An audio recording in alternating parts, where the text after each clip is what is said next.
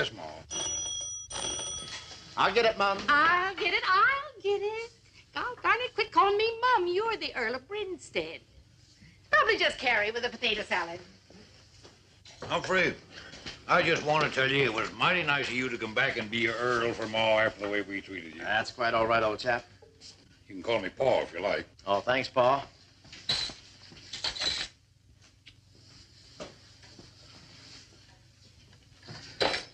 What a season. I do hope Carrie hasn't overloaded her potato salad with onions again.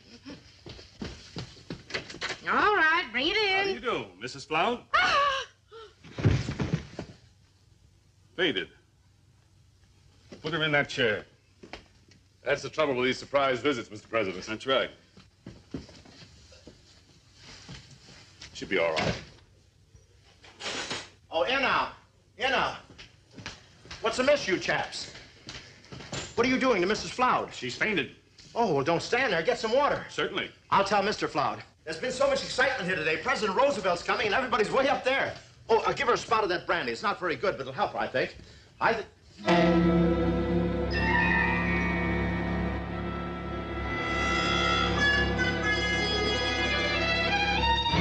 Aggie! Paul! Aggie! Mr. President! Welcome to Big Squaw, Mr. President. I'm Mike Floud. This here's my daughter, Aggie. How do you do? And this here's the Earl of Brinstead. Oh, quite. And this is our hostess, Mrs. Effie Floud. Wake up, Ma. I'm sorry, Mrs. Floud. I dropped in so unexpectedly. But we drove over from Broken Arrow. Guess I should have stayed on the official train. But I've listened to so many welcoming speeches on this trip, I was hoping to avoid the one at your depot. I hope you'll excuse our appearance, Mr. President. We were all out in the kitchen just fixing things up for you.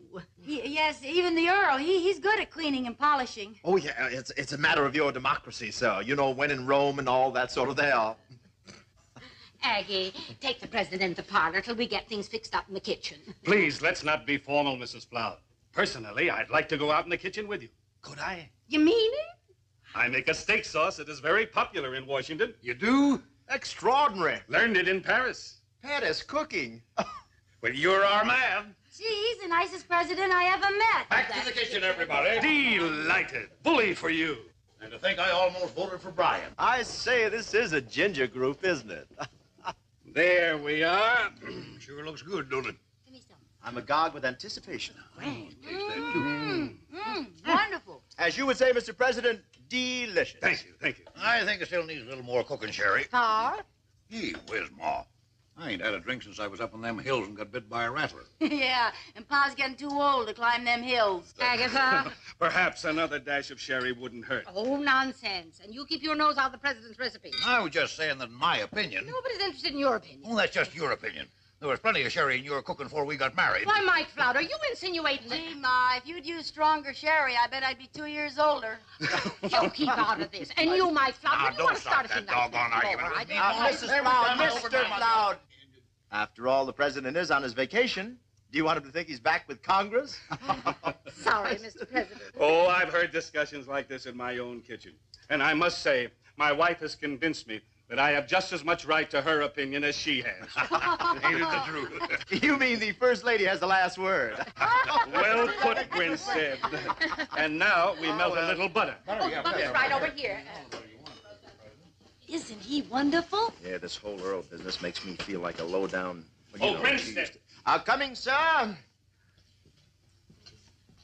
Tell me, Grinstead, what is the attitude in England regarding the Mediterranean situation? Oh, yes. Well, frankly, there are two schools of thought, pro and con. Of course. But just how do they feel about it, pro and con? Well, the pro people seem to be for it, and the con group are definitely against it. Naturally. But you personally, Grinstead, just what stand do you take? Oh, me? Yes, well, I'm pro. Why, Grinstead, how can you endorse a situation that can only lead to trouble? Well, what I mean is I'm pro-con. I'm for those who are against it, you see. The train came in and he wasn't even on it. Me, a registered Democrat, waiting at the station for a whole hour. Had my speech all written out in longhand, too. And he never even jumping, Geoffrey, it's him. Hey, where you going? The committee's waiting. waiting on the front porch. Oh. There we go. Well, Brinstead, I guess we're in for it. But at least we made a good try. Well, it was ripping while it lasted, Mr. President. Shall we then? Hey, Ma, where's my collar and tie? Right there in the chafing dish. Hurry up.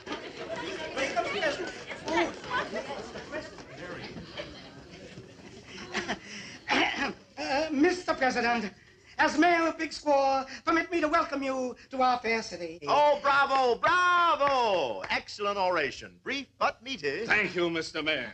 Thank you all. Oh, but Mr. President, there's a lot more. That's all right. You can mail it in later. Yes, everybody get a plate and pitch right into the food. Just move right round. It's free. You know, Aggie gets the credit for this venison, Mr. President. She shot it from over 200 yards away. Bully for you. That's good shooting. Thank you. How do you do? If I had the time, I'd like to do some hunting in your western hills. How Oh, do you too do? bad. We have plenty of deer around here and bear, too. Very tempting. But my schedule calls for me to leave tonight. What we ought to have is a fox hunt. Oh, yes, they're fun, sure. I brought back some of the most wonderful hunting outfits from London. Fox hunt, what a wonderful idea. I could have arranged a wonderful fox hunt that would even been a pleasure for the fox. Over hill and dale, hoy yikes and away, tally-ho and all that sort of rot. It's a shame you have to be going, Mr. President. I don't think I could rearrange my train schedule. Of course you can't. Too bad. Big Squaw would have talked about it for years. Yeah, a fox hunt. Bad show, disappointing the hounds. By gad, we won't disappoint them, Brinstead. We'll have a fox hunt. Well, Bennett, we're staying over till tomorrow. See about the train. Yes, Hooray! And Brinstead can lead the hunt. I might even start tonight.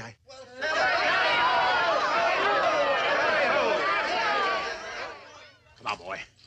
Come on, boy. Hit it. Faster, boy. Come on, old paint. We can catch that fox. Hit it, boy. Hit it. Whoa, whoa, whoa, whoa. Okay, hold it, boy. Whoa, whoa, whoa. Not bad. Not bad barrel riding. Whoa, whoa, whoa. Whoa. Now we'll try the horse. A real live horse? An animal? Yeah, here's old Bessie. Oh, be careful. Here's old Bessie. Get on, get the feel of her. Gentle as a kitten. Look at those teeth. Over 15 years old. I wasn't afraid she'd bite me. It's the part I sit on that I'm worried about. But here goes. Whoop, whoop, whoop, whoop. Mm-hmm. Lied about her age. Well, back to the barrel. Aggie, let's face it, I can't go out there riding in any fox hunt. Playing an arrow was easy, but all I ever hunted was a job. But you gotta ride. The town's dependent on you. Yeah, let's say you convince me. Who's going to convince the horse? Look, I'll teach you to stick in the saddle if we have to work here all night. No, Aggie, I've tried, but I'm just a living room girl. You'll have to get another boy for that rough stuff. I ain't asking you to try to ride for Big Squaw, for Pa, or for Ma. Just for me. Me? I mean you? First time I saw you, I said to myself, here's a dirty, low-down, lily-livered coyote. Then, as I got to know you better, I figured you for a filthy, sneaking rat. I grow on people like that. But then again, you remind me of a little old chipmunk I had when I was a kid. Only thing I ever loved. Same look in the eyes you got. I'll never forget how he looked at me just before he went west. California? Dead. Cart Belknap shot him.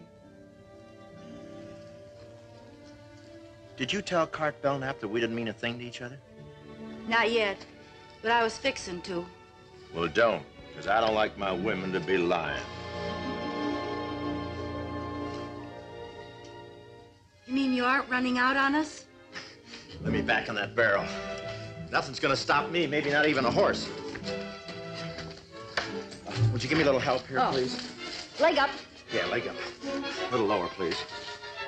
Just a little lower. Chin up. That'll have to hold you till I catch the fox. Well,